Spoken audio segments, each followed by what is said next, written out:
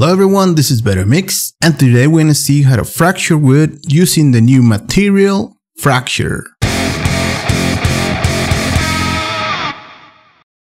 Okay, so this is the scene I've been working on using the Material Fracture, and you can see this gives us really nice wood fracture. And I added crack there to just make it more interesting. I added a few textures and stuff. But you can see this gives us a really nice and interesting wood fracturing, and it's really simple to do with the new material fracturing in Houdini 17. So let's see how we can use this, and then later we'll see an overview of this scene that I did. Alright, so here's the scene. You can see here's Greg, and it's breaking the fence, really cool. And it's actually really simple now with the new material fracturing. So let's create a new geometry node. Let's go ahead and create a box here inside, and let's just make it tall like this. Take a wood plank like that. Now let's add the RBD Material Fracture. You can see this is the node there, or the tool. It's not just a simple node, it's a series of nodes. You can actually go inside and you can see this is an HDA, and there's a lot of stuff happening here. But it's really simple. Has a few options here. You can see by default it creates this concrete fracturing, which is really great. Today there's also glass. You can see it does the kind of a glass fracturing patterns, but we want to concentrate on wood for today. You can see for wood, it gives us this really nice, just out of the box, it gives us these really nice patterns for the wood to be broken. And before of this, you had to make your wood planks, make them smaller, then stretch them out and do some crazy things. But now with the new Boolean tools in Houdini, it's just very simple to do this. So we're gonna see a few of the details here, and you can see there's this option for guide geometry, and you can see what's happening with this. You can see this is the fracture geometry passes. So this is basically what's being fractured. Basically the final result. The grains are basically the ones that are cutting along the grain of the wood, and you can change the amount of this. You can see by default it detects the direction. If the plank has the longer side, is going to be the direction for this. So if you have your planks already in this kind of a shape, it will know what direction to fracture it. If not, you can change this vector here to change the direction. But overall, it's just pretty intelligent to know which direction you need to go. Now here the spacing is how much of those you're gonna need. You can see if I increase the spacing, I'm gonna get less of those grains. So you don't put like a number, you just put like a spacing, and you say, all right, I have this amount of cutters there, and they are cut in this direction. The offset is the offset from the point they are, the origin. Let's say, if you don't put any offset, they're gonna be like straight on like really regular. Let's say if we remove the nodes, you can see what I'm talking about. You can see now the cuts are really regular. One between them, there's the same distance. If you put an offset, they're gonna offset from that original position they were created from. You can see now the space here is bigger, here is smaller, and all that stuff. You can change the seed of that if you want another distribution and all that things. Now the grain nodes, you can see I reduced it, and now we have just straight cutters here. So one thing is the element size is how detailed these guys will be, and your height is how much noise these guys will have. You can see if I put the height bigger, they're gonna be the noise is bigger, and if I reduce the size of this, the shape or the frequency of the noise is gonna be smaller.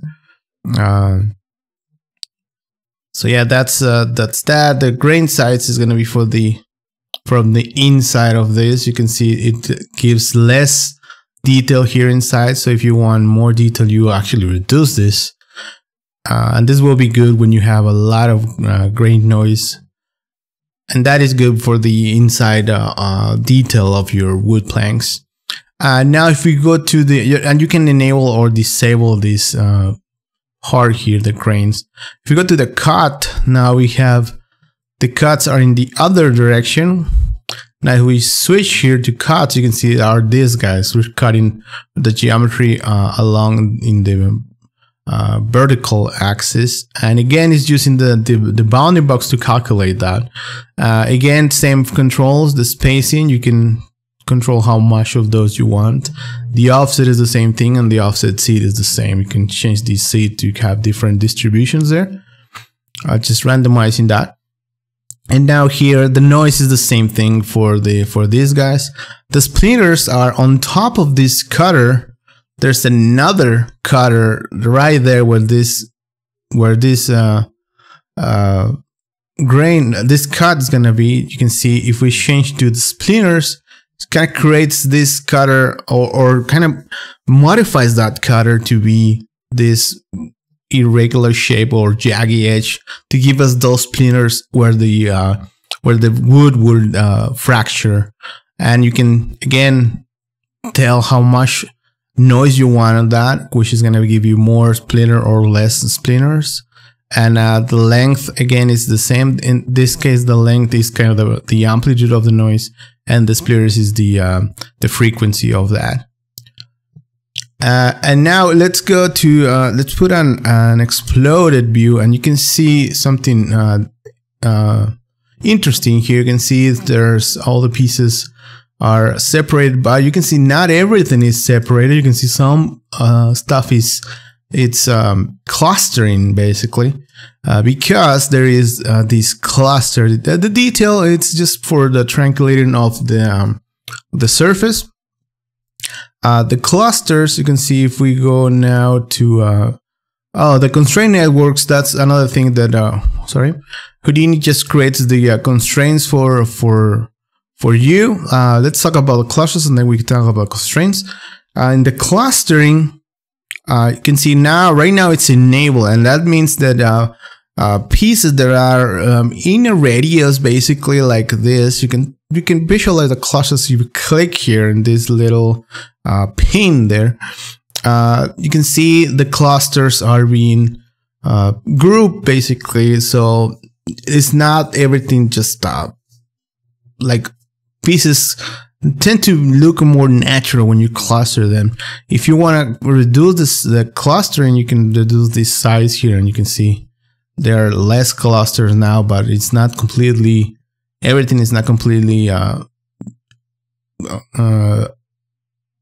alone, let's say. If we disable it completely, you can see that's no clustering at all. If we cluster it, some pieces get clustered, some not.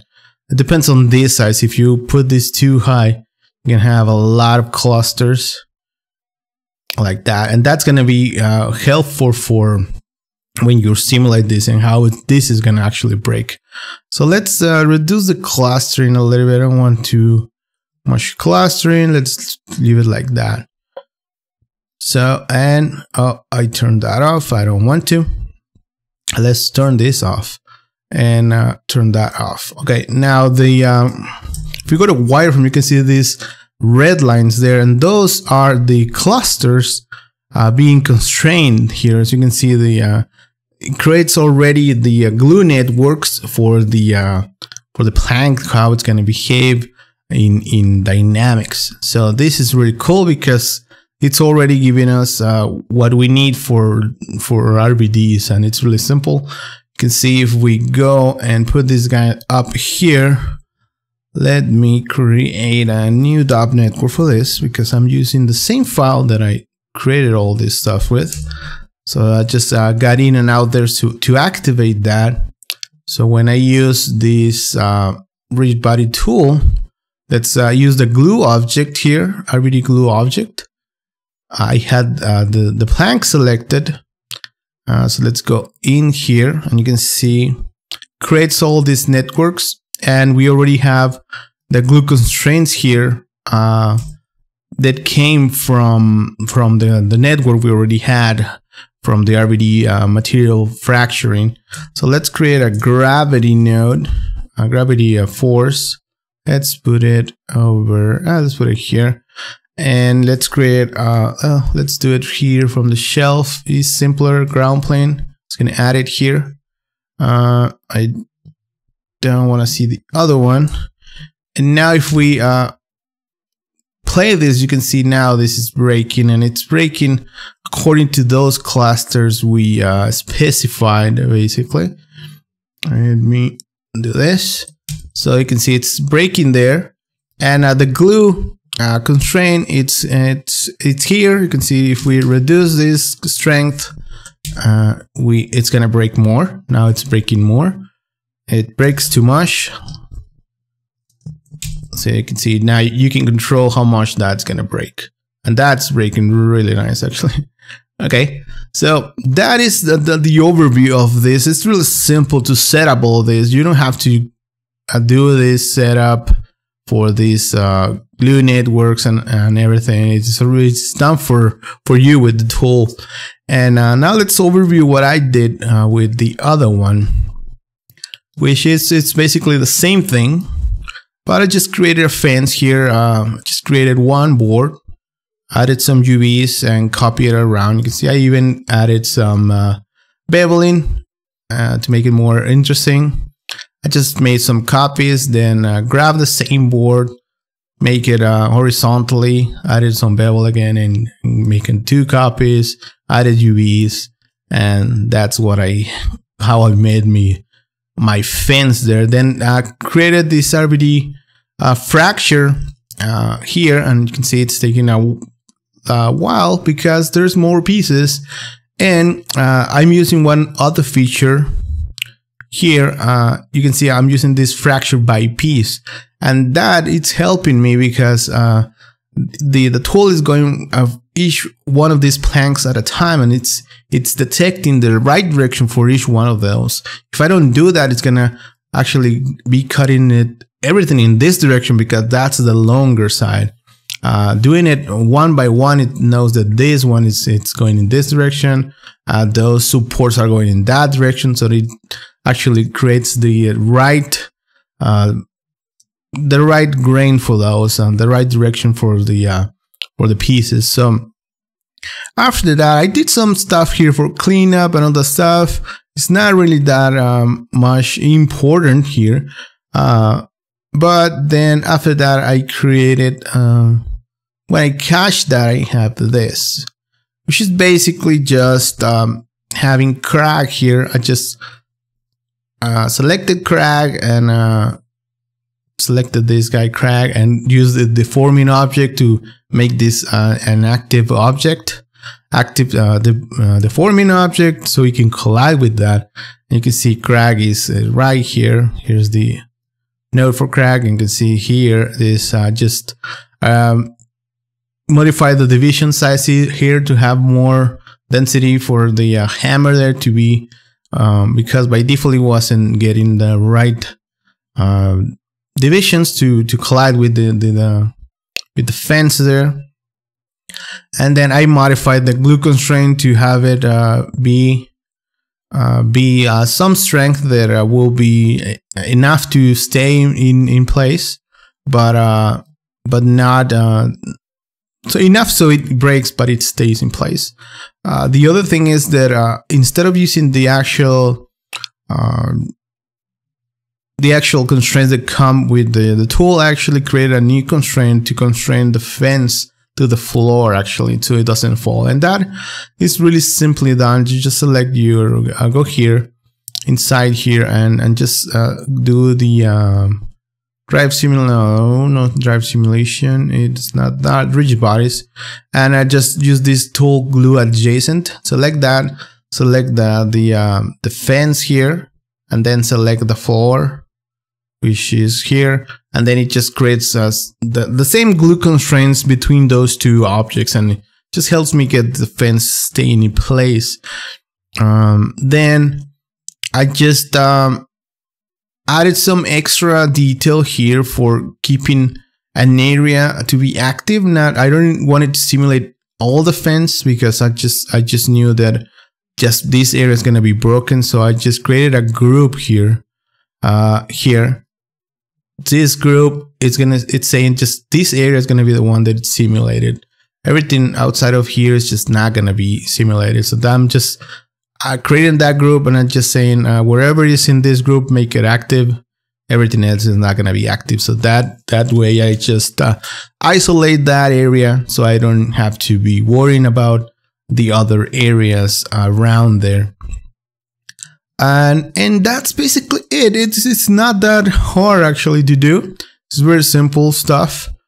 So if you want to learn more details about all the glue constraints and activating stuff and all that stuff, controlling geometry, you can see this excellent tutorial it's a brick wall destruction by Mark Spevik, and he does a great overview and a great tutorial on how to control those parts, how to control some areas, how to give it more detail, make it more interesting, and all that stuff. So I really recommend you see this tutorial if you're not